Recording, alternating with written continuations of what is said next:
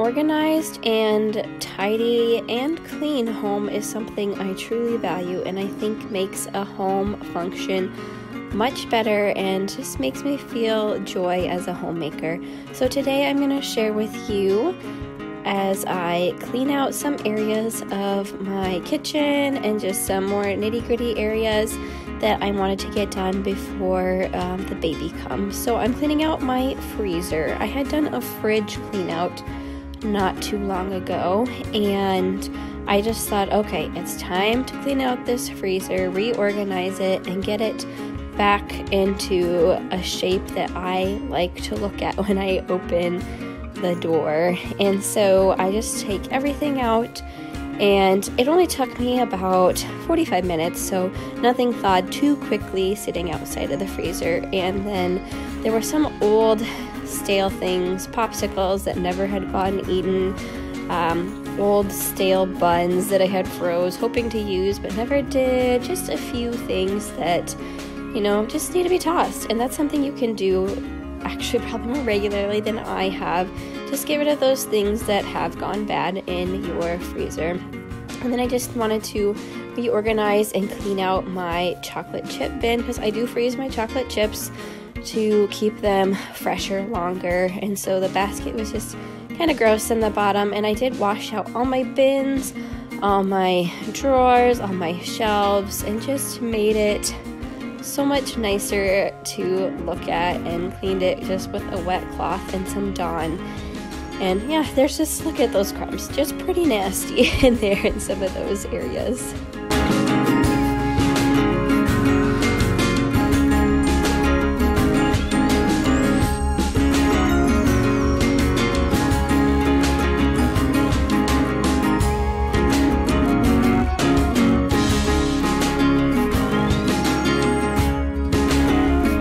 The very bottom pull-out drawer, I had never cleaned the very, very bottom of our freezer. I know, shame on me. Don't do that. I don't recommend it. And so there was some ice with food crumbs on there, as you can see. So I did thaw the freezer a bit and used a little scratcher to get the ice out. That way it was clean, and I was just in love with how much better it looked, and can't believe I'd left it that long when it really took only 10 minutes to do that part. So after everything was washed and cleaned up, I put it all back in, reorganized my food and how I wanted it. And you guys, I have been loving my Dymo label maker. I don't show you that in here, but I've been labeling my fridge shelves, my freezer, just of like the frozen veggies and frozen fruit and meat, just to have them in a categorized area. And it was only $25 on Amazon, I want to say. So I recommend a label maker. My husband is loving that I'm doing that too, because then he knows exactly where everything goes. So maybe I'll have to show a video of everything I've labeled later. But just keeping it organized and clean just is so satisfying, and something that doesn't take very long to do. So honestly, just do it as a homemaker. If you're a working mom, spend an evening doing an hour of clean out, or a Saturday. So it just really was so nice and refreshing to have this so nice and clean.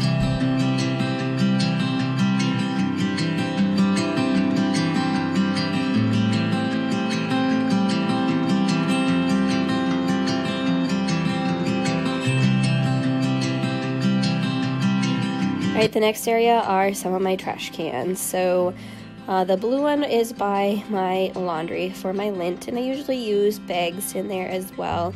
And then the other one is my recycling bin, which was so gross, as you saw. And I don't know why, I just hadn't cleaned them out very much. So it just took 10 minutes to put some soapy water in the bottom, wipe it clean, and get it done. And that's, again, something I just procrastinated, but I knew I wanted to get done. And this should be done regularly as well, because then it won't get as gross as it currently was for me. And so homemaking is just something you have to put some time and effort into and not procrastinate on. Alright, to my daughter's high chair. I clean this very regularly, but I don't take it off the chair as often. So I did do that, knowing the underneath crumbs accumulate. And so I just wiped down the chair again, wiped the cushion, and got it a little less grimy from her food crumbs.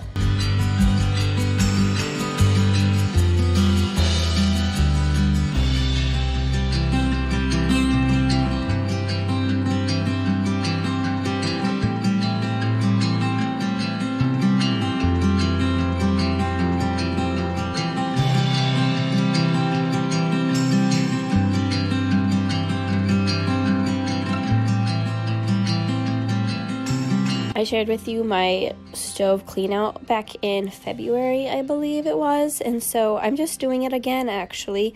I pulled out my stove and just wiped the sides, because if you don't have anything to protect food from falling in between the cracks, it goes down the side of the oven and stove and on your counter area. So I just thought that was a good time to wipe that clean and get that done.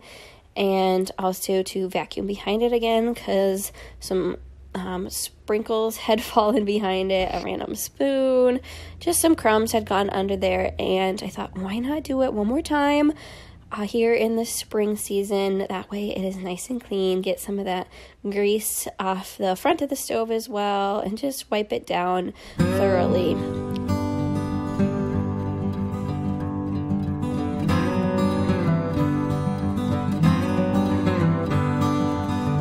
Another area I do a couple times a year is wiping down my cupboards and repainting the parts that get a little scuffed up. So we had repainted our cupboards about 4 years ago after we moved in, our kitchen cabinets, and put new handles or poles on them.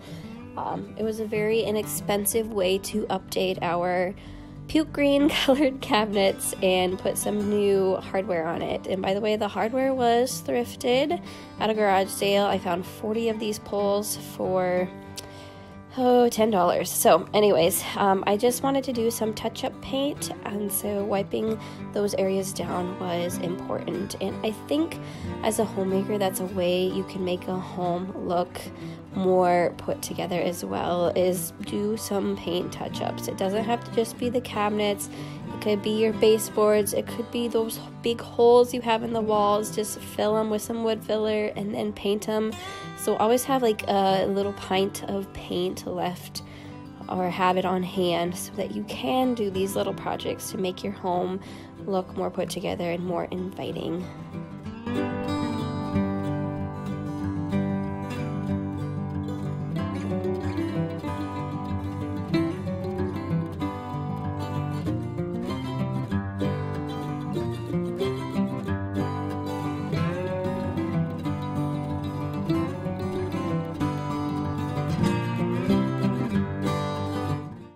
We have a dirt road that is to the west of our patio doors, and so the wind often blows that direction, and it just gets so gross in our patio sliding area for the door to open. So I just thought I would wipe that down, vacuum it, get some of that dirt grime out of there, just make it look nicer, especially when the door is open more, just to make it feel more inviting. So when I look down, I don't get grossed out by all the dirt and things that are then coming in.